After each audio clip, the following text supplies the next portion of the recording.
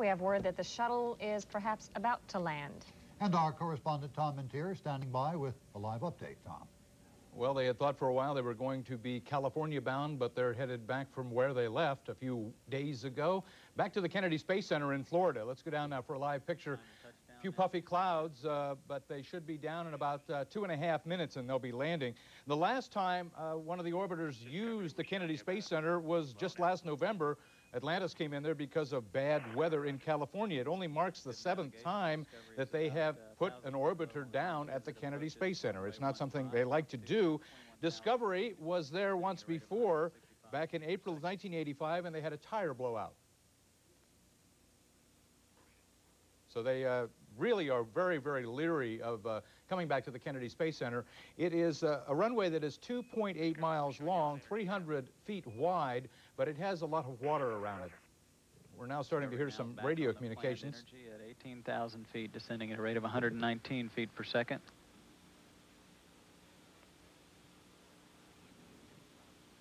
Does appear to be a little foggy, as Flip was saying a little while ago, so the long-range tracking cameras probably won't be used. We probably won't see the orbiter until it makes a turn.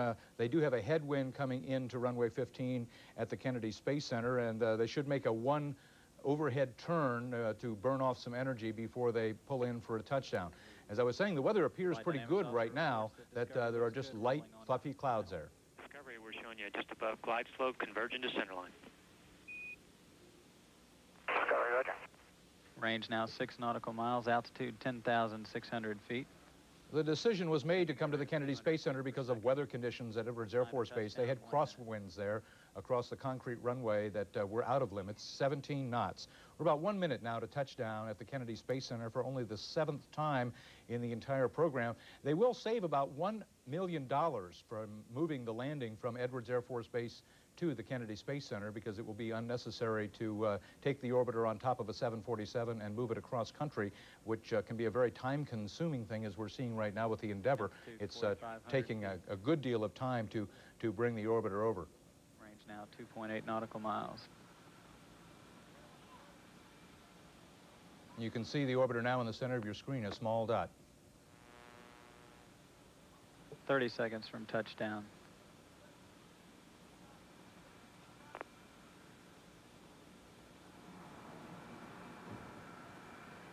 Landing gear now down and locked.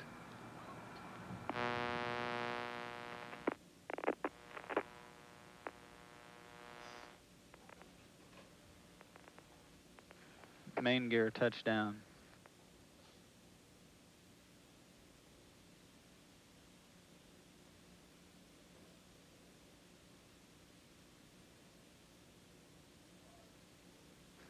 Nose gear touchdown.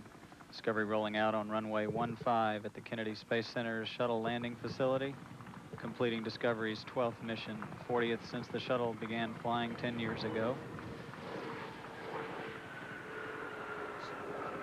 So the Space Shuttle Discovery now coming to a stop at the Kennedy Space Center after a week-long mission, the first unclassified Department of Defense mission, where you basically got to see and hear just about everything. Earlier this morning, they did release a classified satellite, and there was little coverage of that.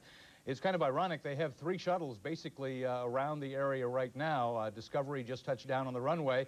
Columbia is on the pad, ready for a launch in 17 days, and Endeavour is en route on the back of a 747, coming into the Kennedy Space Center probably in the next day or so. So 3.5 billion miles completed. The shuttle Discovery and its crew is back on the ground, safe and sound after the Department of Defense mission. We, of course, will continue to follow the details of Discovery throughout the day here on CNN.